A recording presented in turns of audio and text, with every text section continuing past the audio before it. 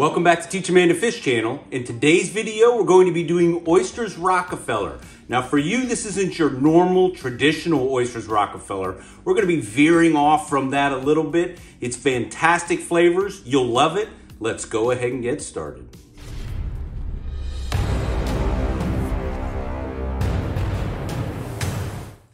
So you've got some fresh oysters. We picked ours up. We were doing some hunting on the eastern shore of Virginia, right near Saxis. We decided to go ahead, get a fresh bushel of oysters, met the boat there, and straight from the offload, we got a full bushel to bring home. A bushel of oysters is a fair amount of oysters. We weren't throwing a party or anything, so there's a little bonus feature in this. We're going to be making you an oyster stew. So easy to make. Another delicious meal to have. If you plan this out right, that's a lot of oysters to eat when you're not throwing a party, but so worth it. Sort through your oysters.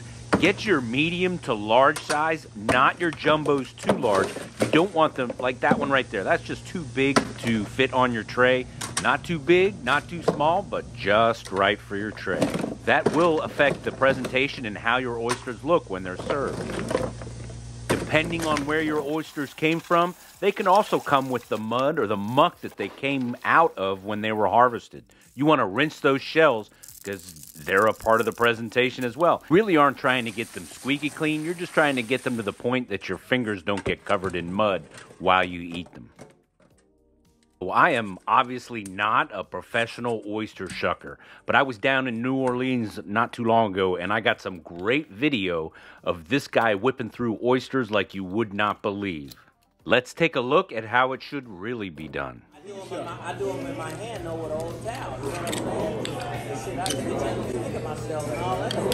Right. You got a guy. Something you can balance it on. That a guy used to work. He used to be shucking them in his hand like that too. Yeah. Perry, my man gave me the shuck knife one time and I was in emergency. I thought I had cut something. I thought I hurt myself. That hurt something. Man, I turned it back over to him. I can make it look easy. When you come back here, you can be like, man, easy, man. The Saints gonna win all night long. Nah, look, he ran. Not today. Even as good as these Gulf oysters were, you still can't beat our Eastern Shore oysters. All right, let's get back to our humble shucking. Make sure you save the juice as you pour that out. We'll use that later in the stew. It's phenomenal flavor that you're keeping in there, and it's not that good in the Rockefeller. We don't even waste the shells. We use them to fill the holes in the gravel road that we live on. For the rest of this cook, do all your prep work in the kitchen and take it on out to the grill. Of course, you can do this on your stove and in your kitchen, but then they wouldn't be smoked oysters. If you have any interest for the tools and equipment that we use in this video, like that garlic peeler we just used, I'll put links down below to Amazon where you can purchase it. Next, you need to purchase grated cheddar cheese and grated Gruyere, or just go ahead and grate it yourself, which is the way we like to do it. We use coarse sea salt, or you can use kosher salt, in order to create a bed for those awkward shaped oysters to sit in. It also helps contain some of the juice that drops out of the oyster in the cup, if you have that oyster nestled properly.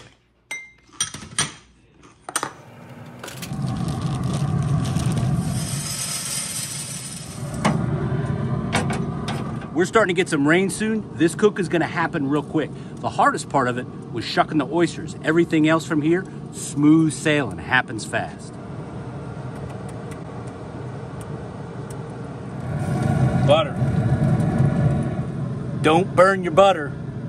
For this cook, we're going to be using the A-Smoke AS700P. It's perfect control, good temperature. We can do both use the searing function to make the spinach. All of this is done out on the smoker, and it does add a little bit of that extra flavor that you can taste in the food, even in the spinach. Shallots, garlic, sweat them, salt, pepper. Man, if you could smell this already, the aromatics are in there. Now we make the roux.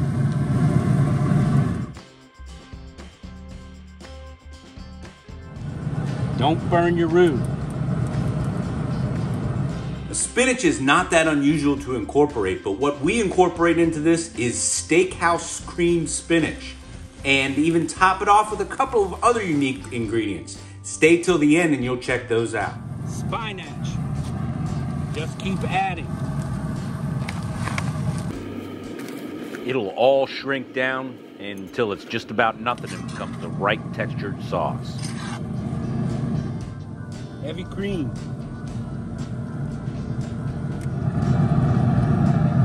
White wine.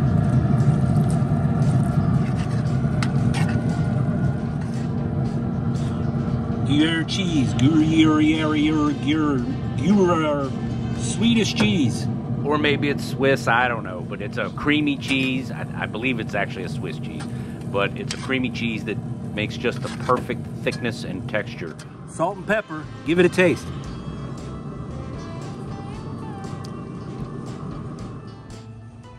And now it's just an assembly area where we put our spinach on, then our cheese, and then our bacon. Time to switch over from that hot sear in the middle over to baking or smoking.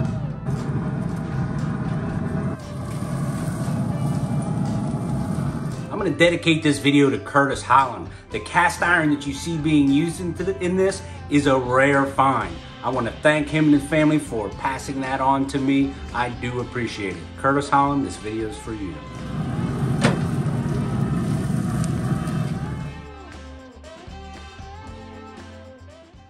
Don't forget, a bushel's a lot of oysters, so we've got that bonus feature, Oyster Stew, coming right up.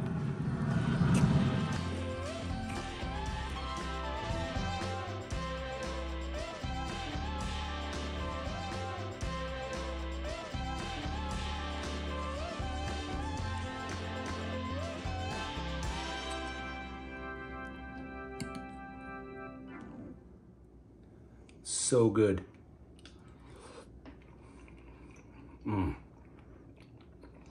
If you've never had it, you just don't know. Oysters Rockefeller. Now we promised you we'd have another recipe in this, and that's the oyster stew. You want to shuck another dozen oysters, pour out the juice, save the meat, melt a stick of butter, and roll that right into a trinity: onions, celery, and carrots. While those are sweating, go ahead and get a small piece of garlic, nothing that's going to overpower the rest of the recipe. Once those onions are done sweating, go ahead and make your roux. Put a little bit of flour in, and you're going to cook that a little bit until the raw flour smell goes away. Roll right into heavy whipping cream, and you got to love the heavy whipping cream that comes. It's got that fat floating on top. That is the good stuff. Steady mix that up. And then once it starts to simmer, that's as thick as it's going to get. And don't worry, you can water it down some later with that oyster juice, as well as add in some milk to get the texture that you want. Old Bay is a local spice that's used in a great many seafood dishes. If you can't find it in your local area, I'll put a link down below, an Amazon link where you can go to pick up that Old Bay seasoning. Old Bay is a salty spice, so you've got to be a bit careful with it. Make sure it's to your liking. Now, add the oysters in once it's simmering. You're really not going to cook the oysters much after that. And we also throw in a little bit of fresh parsley. But again, don't think you're cooking the oysters. You're just heating them up in that simmering dish, and then you're going to thin it out to the thickness that you want with milk. Again, this is so quick and easy to make, and it's just comfort food. Fills the belly on a cold night. Fantastic meal to make with the oysters that you have. So YouTube says that this video is perfect for your viewing habits. This is my latest upload, and over here is a playlist you might just enjoy. I hope you liked it. If you did, please click like, subscribe, share, and come on back for more.